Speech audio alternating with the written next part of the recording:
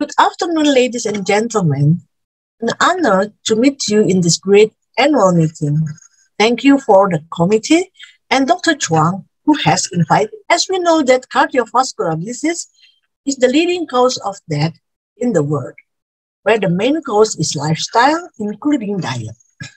There are many factors that influence the diet, ranging from culture, belief, economy, and the food industry revolution, and technology to the borderless.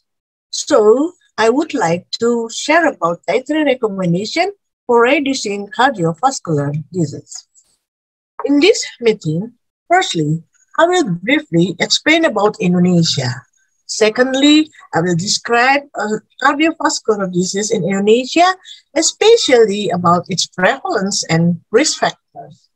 Thirdly, I will explain consumption food of risk and protector factors, and then I will describe a little bit about Indonesia question and food pattern relating to the risk of CVD. Fourthly, I will talk about Indonesian government programs regarding to prevention of CVD. Finally, I will talk about dietary recommendation. This is a map of Indonesia. My country is a vast and densely populated archipelagic country. Indonesia located on the equator between continent Asia and Australia, Pacific Ocean and Indian Ocean. Indonesia consists of 17,508 islands with a land area of 1,905 million kilometers square, an ocean area 2 times the land area.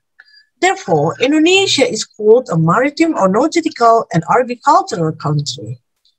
The big island is Java, Sumatra, Kalimantan, Sulawesi, and Papua. And the popular island in the world is Bali.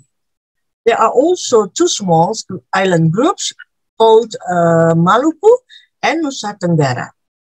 Even we have 700 languages, our unified language and the official language is Bahasa Indonesia, or it's called Bahasa. We have more than 300 distinct ethnic.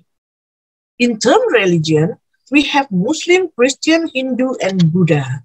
The Muslim is the largest religion. And we are a country with 2 seasons. Based on data released by the Indonesian Central Bureau of Statistics, Indonesia population census in 2020 reached 270.20 million people. That increase of 32.56% from 2010. The productive age is about 70.72%. Males 50.58% and females 49 and 40%. And elderly is 9.78%. The population growth rate is 1.25%. From the population pyramid graph, Indonesia entering period of the demographic bonus phase. With the composition dominated by the working age population, Indonesia has an opportunity to maximize the demographic bonus as long as the population is in healthy and productive status. This blue graph shows the composition of population based on the generation name, starting from pre-boomer until post-Gen Z. About cardiovascular disease in Indonesia, WHO in 2016 states that 73% of deaths in Indonesia are due to non-communicable diseases, of which 35% related with cardiovascular disease. Based on National Basic Health Research data in 2018 showed that the national prevalence of cardiovascular disease for all group age is 1.5%, or 1,070,219 people. The elderly have a high risk to compare with the younger age.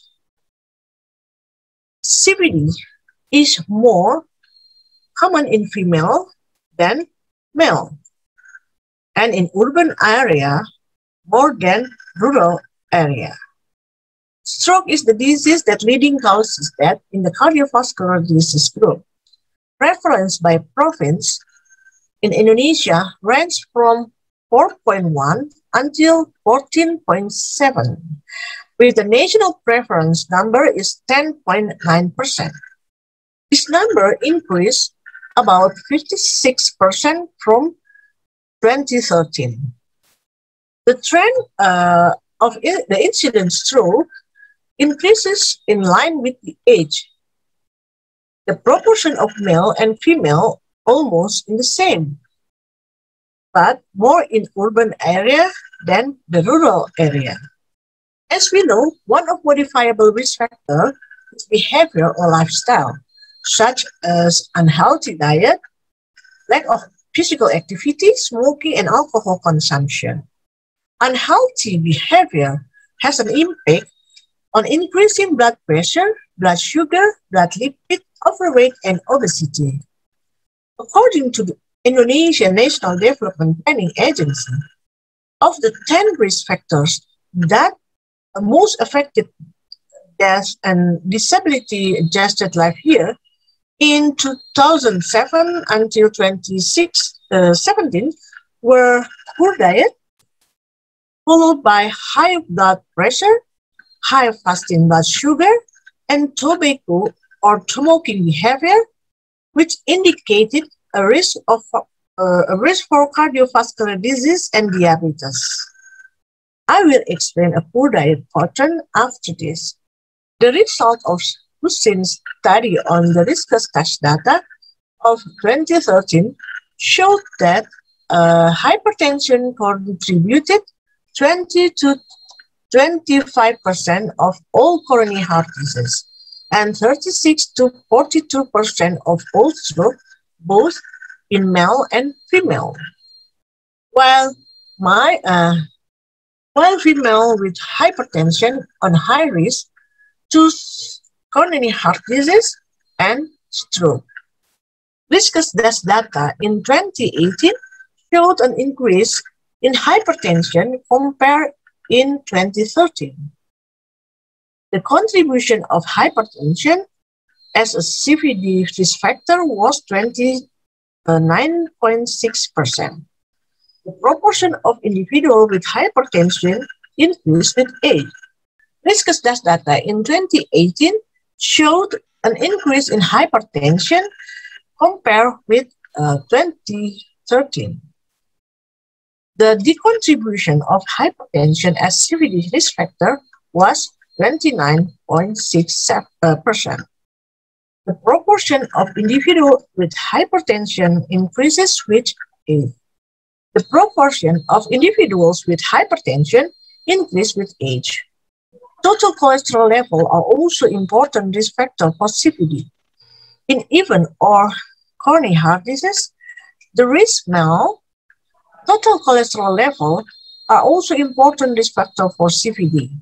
In the even or coronary heart disease, the risk for male was slightly higher than female, while in the case of stroke, the female with cholesterol higher than men. Smoking in men is a substantial risk factor for the vascular event of stroke. In this slide, we see the smoking is second risk for coronary heart disease and stroke in male. And based on data, viscous test data on 2018, smoking of age more than 10 years old is about 28.8%. Overweight female are more at risk of CVD than men, as male. Overweight female are more at risk for CVD than male. The number of overweight and obesity increases from year to year. In 2018, the proportion of overweight female are more at risk of CVD than male. The number of overweight and obesity increases from year to year. In 2018, the proportion of overweight and obesity were 13.6% and 20.8%, respectively. Obesity contributes about 19 to 43% to the risk of the cardiovascular disease. Diabetes mellitus male have a higher risk of the incidence of coronary heart disease than female. Diabetes mellitus. Diabetes male have a higher risk of the incidence of coronary heart disease and stroke than female. From risk status data, we shows that increasing in prevalence diabetes mellitus during 2013 to 2018. The national prevalence is 10.9%. In Indonesia, we use PERCANI or Endocrinologists Association consensus, and there is a little bit a difference between 2011 and 2015. And this shows in 2018, with the consensus PERCANI 2011, it's about 8.5%. And using the 2015 PERCANI is about 10.9%. If we look to the physical inactive, from the risk status data, we can see that in 2018, more individuals with less active. In 2018, more individuals with less physical active. In physical inactive data, we can see that for physical inactive data from risk status 2018, we see that there is an increasing of the prevalence physical inactivity than 2013.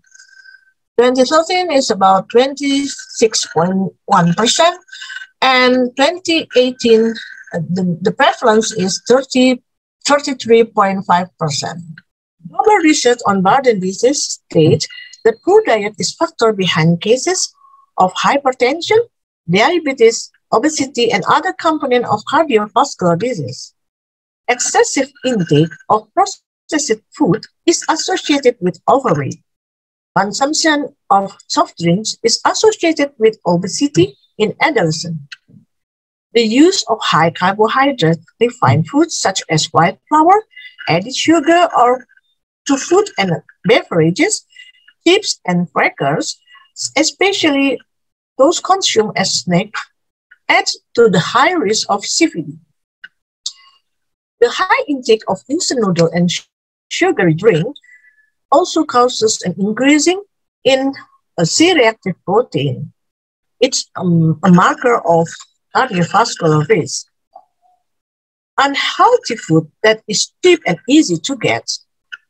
Attractive packaging. Unhealthy food that is cheap and easy to get, attractive packaging and ready to eat, as well as an intensive advertising in television and social media, affect the high consumption of the poor diet. Unhealthy food that is cheap and easy to get, attractive packaging and ready to eat food, as well as an intensive advertising in television and social media, affect the higher consumption of poor diet. This slide describes the consumption of food that can be increased the risk of CVD and the food that can be a protector CVD. The blue box shows the Indonesian Balanced Nutrition Guide. And based on a survey of individual food consumption in Indonesia in 2014 showed that 11.8% of Indonesian people consume more than 50 grams sugar per day, and 53.7% of Indonesian people consume salt more than 5 grams per day, and fat, an intake of fat in Indonesian people is about 27%. this blue box shows Indonesian Balanced Nutrition Guide. And the left side shows the high consumption of, and the left side is high consumption of food, and the left side shows consumption of food of risk factor, and the right side shows the low consumption of protective food. A survey of individual food consumption in Indonesia in 2014 showed that 11.8% of Indonesian people, 11.8% of Indonesian people consume sugar more than 40 grams per day. And 53.7% of Indonesian people consume salt more than 5 grams per day. And from the fat, 27% of Indonesian people consume about more than 67 grams per day. However, when we view from per capita consumption data today, there is a tendency for increasing sugar intake above 50 grams per day.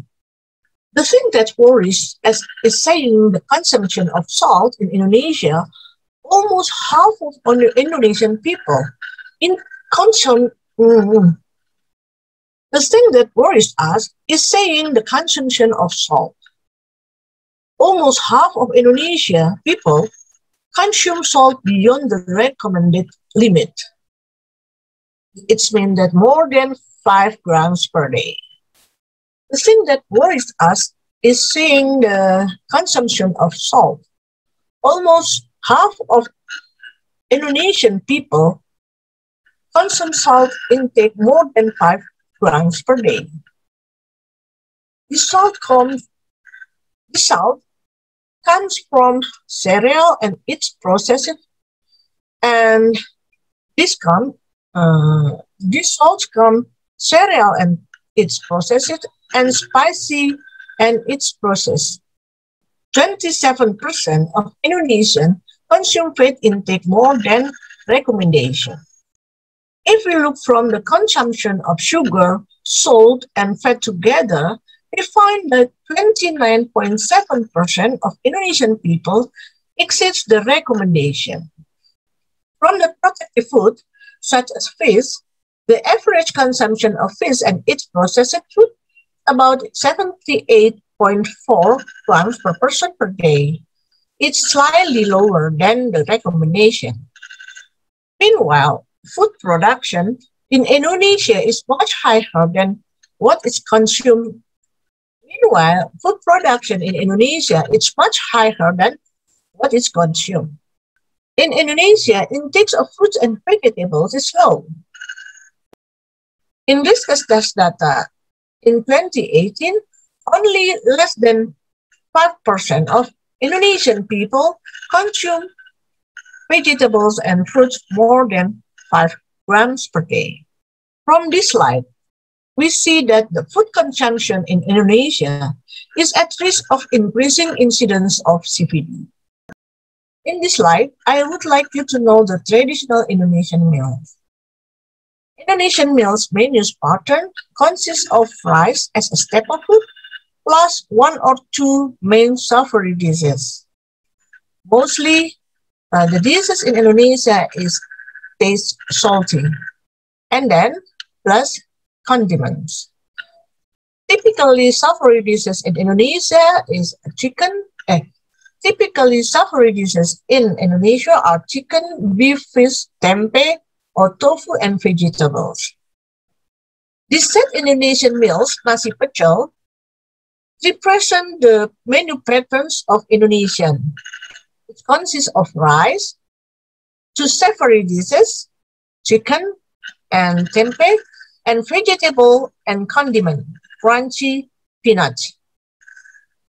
And as well, if we see from the nasi urap, also we can see from nasi urap, rice, chicken, and coffee, vegetable, eggs, and tempeh, and shrimp crackers.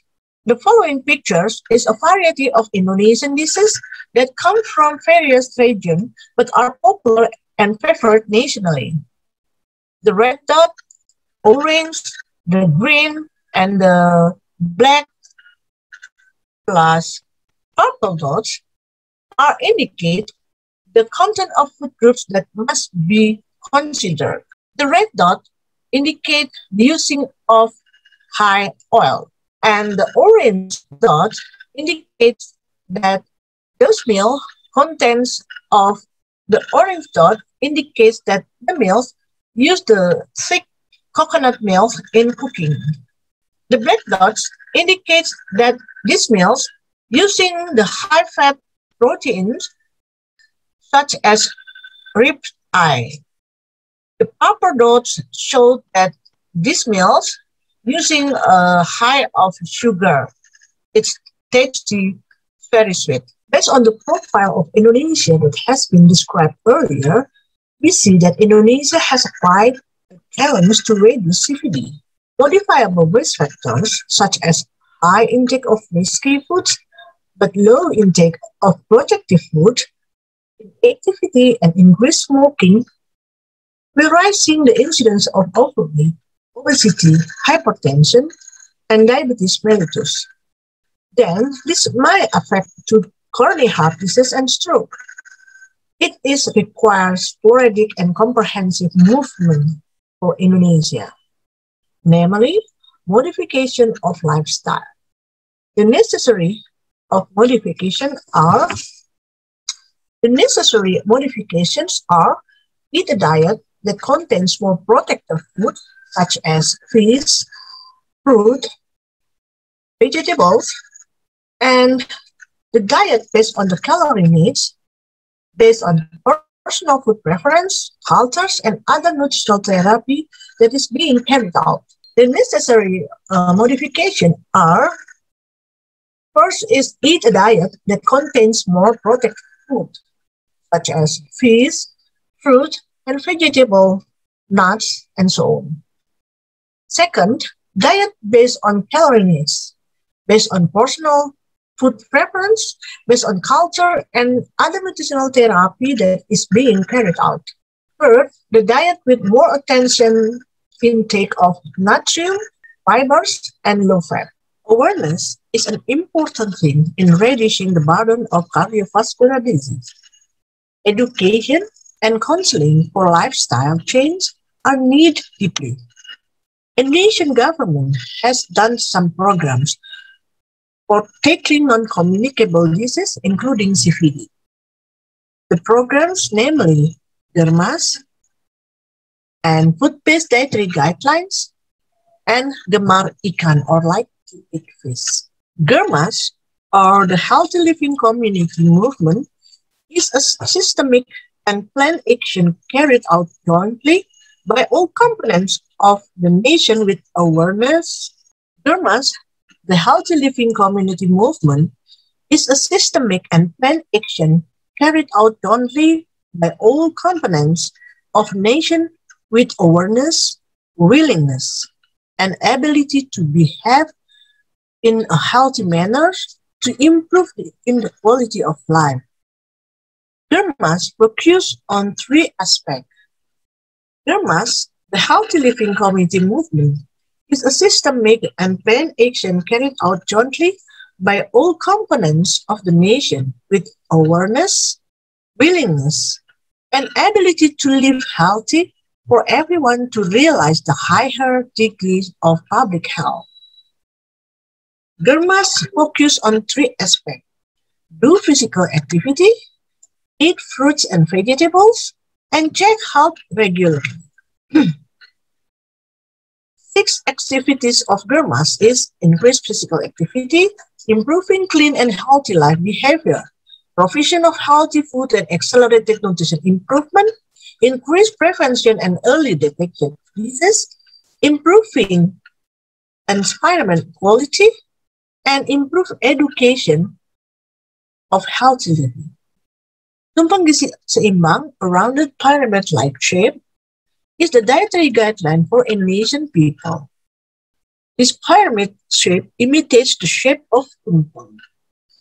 Tumpeng is specific Japanese dish which served in a cone shape and arranged along with the side dishes. Tumpeng is often served at celebration or Thanksgiving events in Indonesia. Tumpeng gizi seimbang describes a daily food composition that informs types and amounts of nutrients in accordance with the body's need. There are four principes. That is the first food. There are four principes of tumpeng gizi seimbang. That is the first food. There are four principles of tumpeng gizi seimbang or balanced nutrients. That is the first food, food safety, physical activity, and weight monitoring, including 5 food groups and their recommended portion. Tumpeng gizi seimbang has 4 levels.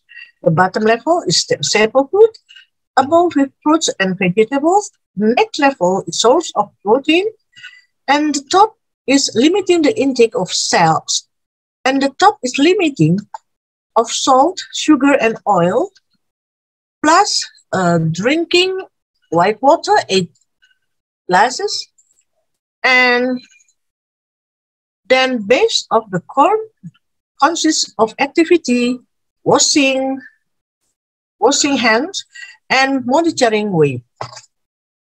Tumpeng gizi seimbang is guide a daily food composition that inform types and amounts of nutrients in accordance with the body's need. There are 4 principles. That is the first of food, food safety, physical activity, and weight monitoring, including 5 food groups and their recommended portion. Tumpeng gizi seimbang has 4 levels. The bottom level is staple food. The next level is fruit and vegetables. And next level is protein source. And the top level is limit to use about salt, sugar, and oil. And plus, recommended to drink water about 8 glasses. And the base of the cone consists of activity, hand washing, and monitoring weight. There are 10 nutrition messages in tumpeng gizi seimbang. Eat variety of food, eat plenty of vegetables and fruit, eat high protein food, eat a variety of staple food, limit consumption of sweet, salty, and hot food, eat breakfast every day, drink enough safe water, read food label, wash your hands, and perform adequate physical activity. A plate guide we call isi piring makanku, or the content of my plate. These guidelines are the application of tumpeng gizi seimbang. This plate illustrated the recommended proportion of food groups to be consumed each meal. This my plate illustrated the recommended proportion of food groups to be consumed in each meal. The Minister of Health of the Republic Indonesia, as in the Regulation number 28 of 2019, established that the average energy adequacy is 2,100 kilocalories per person per day at the level of consumption, while the protein is 57 grams per person per day. Recommended dietary allowance for proteins is about 10 until 15% of total energy, and fat about 20 to 25% of total energy that comes from 10% of saturated fat and 10 to 15% from unsaturated fat. In addition, the nutrient that need to be limited is natrium, sugar, and oil. This set menu is represented in this slide. There is a set Indonesian menus represent of recommended dietary allowance, tumpeng gizi seimbang, and my plate for 1 meal. The energy is about 700 kilocalories, consists of rice, 1.5 portion, fish or exchange is 1 portion, tempeh or exchange is 1 portion, papaya or other fruits 1.5 portion, and vegetable 1.5 portion. Dietary recommendation for at-risk individuals such as those with hypertension, obesity, dyslipidemia, and diabetes mellitus follow a recommendation of ACC and AHA and DES diet. Dietary recommendation for at-risk individuals such as those with hypertension, obesity, dyslipidemia, and diabetes mellitus follow recommendation from the ACC and AHA, as well as the principle of DES diet. Lifestyle recommendations include consuming vegetables and fruits, whole grains, low-fat poultry, peanuts, and consuming low-fat milk, low sugar, sugary drink, and red meat. The composition of nutrients is adjusted to the condition of each individual. For example, if dyslipidemia present, so the for example, if dyslipidemia present, fat For example, if dyslipidemia present, fat, especially saturated fat, is less than 7%, and polyunsaturated fat is maximum of 10% from total energy, and reduce of the calories from trans fat, and try to reduce percent from calories from trans fat.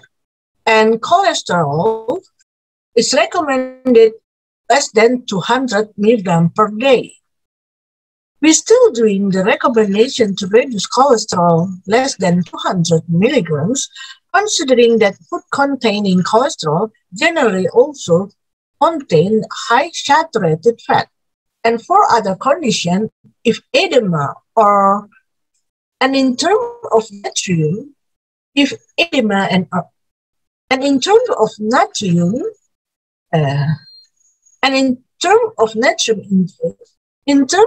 natrium, intakes, if edema or hypertension present, should be reduced to 1,500 milligrams. Indonesia has some fermented food to prevent CVD. Among others is tempeh and fermented glutinous black rice. Tempeh is a traditional Indonesian food that has started worldwide. Tempeh is fermented from soybean, which can be regarded as a superfood because its many health benefits. Tempeh contains protein and low fat. Because it is made from the whole soybean, so tempeh has the fiber also. Tempeh contains high protein and low fat. Because it's made from whole soybean, tempeh contains dietary fiber. Tempeh is rich in calcium and iron as well. As a result of soybean fermentation, tempeh is possible as a good source of protein. As a result of soybean fermentation, tempeh is possible as good source of prebiotic and good for digestive health. Tempeh also contains isoflavone. Another food ingredients being developed. Another fermented food is fermented glutinous black rice. This food contains functional food that plays a role in preventing heart disease. such as anthocyanin, phenols, and antioxidant activity, which is thought to be an effect on preventing metabolic syndrome. The nutritional value of these two products are shown in this slide. Nutritional values of tempeh, nutritional values of black glutinous tape. As previously mentioned, Indonesia, with its diverse ethnicity, has various types of food that are unique and favored by the Indonesian people. Unfortunately, some of these dishes contain of high fat or high sugar or high salt. One of the efforts to reduce the risk of cardiovascular disease through a culinary dietetic. It means that how we try to make over one of the efforts to reduce the risk of cardiovascular disease through a culinary dietetic. It means that how we try to modify Indonesian food or Indonesian cuisine. It means that how we try to modify Indonesian food that are high in fat and sugar to be healthier. Among others, through the use of herbs and spices that are abundant in Indonesia and cooking techniques. Garlic, turmeric, ginger, and cinnamon are rich in antioxidants. And scientific studies suggest that they are also potent as anti-inflammatory, which has a good effect on lowering lipids and blood sugar. Moreover, it has low calories and are relatively not expensive. Energy for day one menu, almost 2,000 kilocalories. And for the day two menus, it's about 2,100 kilocalories. And the nutrient composition, carbohydrate 63%, protein 15%, and fat 20%. And almost resembles in day two. Energy in day one menu is about 1942 kilocalories, and in day two menus is about 2056 kilocalories. The nutrient composition is almost same. In day two is a bit little in protein and fat. And other nutrients seems to be in accordance with the recommendation. This is the day one Indonesian modified menu. We use the rice as a staple food for breakfast, lunch, and dinner. Animal protein sources are chosen from low-fat proteins such as we use rice as a staple food for breakfast, lunch, and dinner. Animal protein, we choose a low-fat protein such as egg white, fish that contains of omega-3. And for vegetable protein, we use tofu and tempeh, and then oncom. Sterol and stenol are obtained from vegetable and fruit, as well as being a source of antioxidant. The breakfast menu is steamed rice. Let me explain a little bit about the menu. This is oats, white egg with stick sauce. And this is steamed tofu cakes or fricado tahu, kukus, and the vegetable is chapchai. Capcay itself is becoming Indonesian cuisine which comes from Chinese origin. Capcay itself is an Indonesian cuisine which comes from Chinese cuisine. Capcay means dishes that contains of 10 elements of vegetable and protein. But in this menu, we only use the I use vegetables only. But the name still Capcay. And the breakfast, we have steamed rice, a mackerel fish soup, stir-fried tempeh, salted mixed vegetable. It's a bit different with capcay, and fresh vegetable and sliced pineapple. For dinner, we have steamed rice with ikan lilit. Ikan lilit or convoluted fish is a typical dish from Bali. Ikan lilit or convoluted fish is a typical dish from Bali, which originally used the coconut milk, but in this case, we changed with the skim milk. For mid-morning, we use pisang kukus or steamed banana. The type of pisang we call is pisang tanduk. And for mid-afternoon, we use here. The cooking method is stir-fry, boiling, steaming, and burning.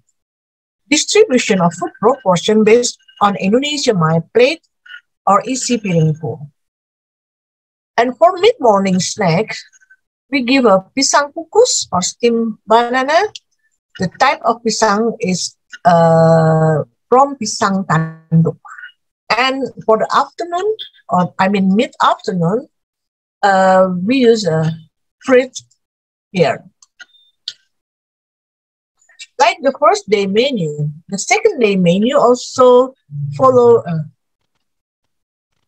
Like the first menu, the day two menu is also follow My Plate or isi piringku. Still, similar with the first day menu, there are 3 times meals: breakfast, lunch, and dinner, plus 2 times of snack. It's typically of Indonesian menu pattern.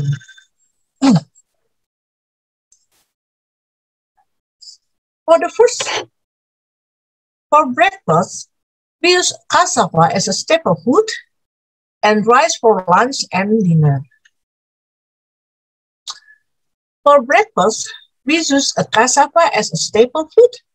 Cassava is widely used or widely consumed by Indonesians, but not as, but mostly as a snack.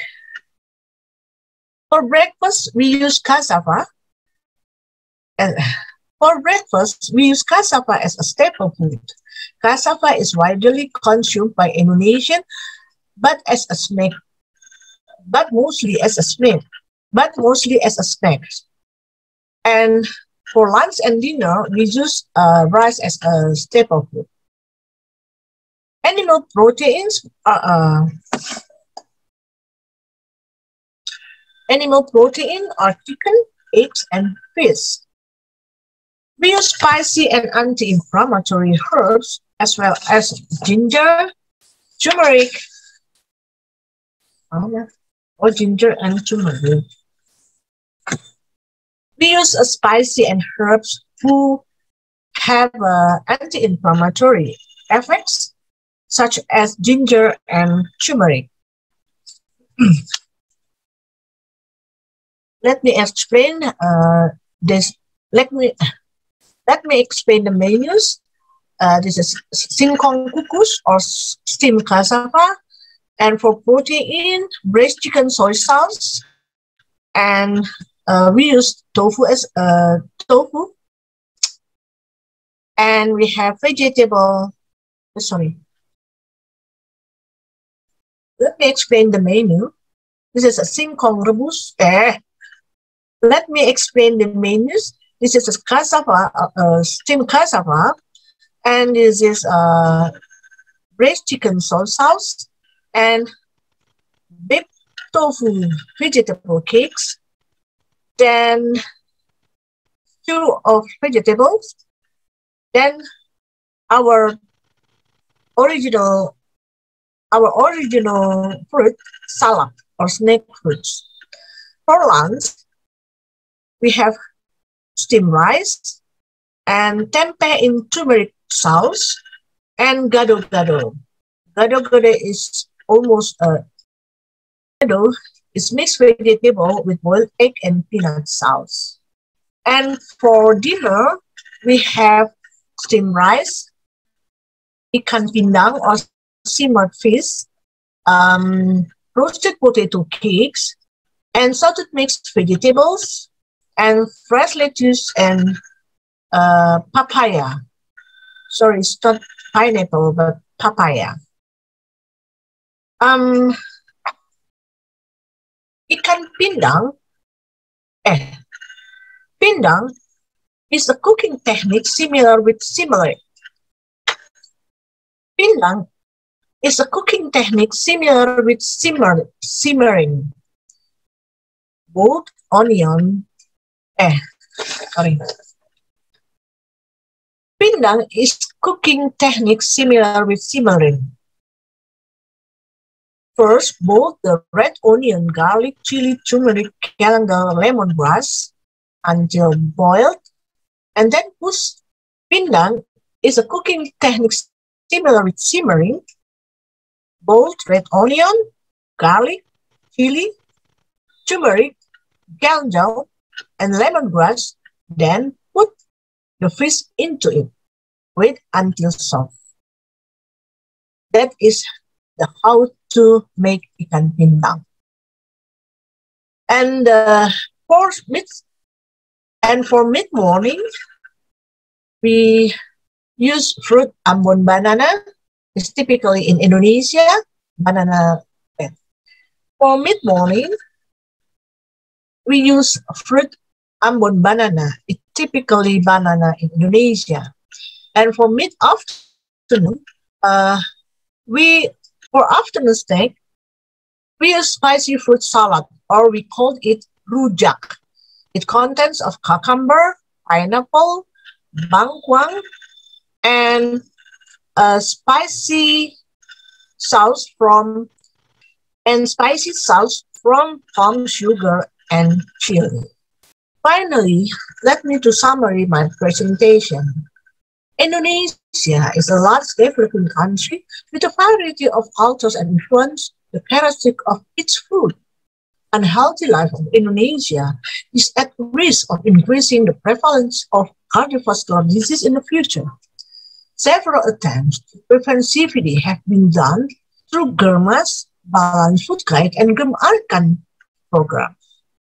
So, the role of dietitian and nutrition is needed to provide nutrition education and develop culinary dietetic in accordance to So, the role of dietitian and